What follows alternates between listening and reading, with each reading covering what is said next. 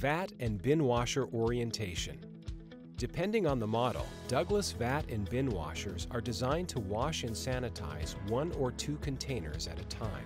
Plastic or stainless steel containers are placed on the door or lift mechanism.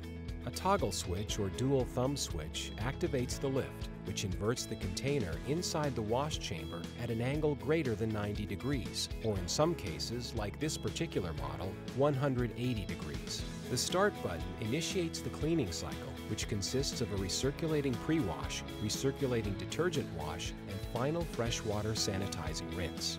A rotating wash arm with stainless steel piping and jets cleans the inside of the container, while piston-driven oscillating spray arms clean the outside. Although cycle times are fully adjustable to address a wide variety of soil conditions, a typical processing time of just 5 minutes makes cleanup quick and economical.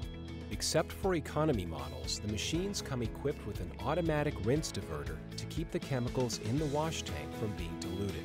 This mechanism directs rinse water into the pre-wash tank for reuse. When the cleaning cycle is completed, the door can be opened and the container returned to the floor for removal.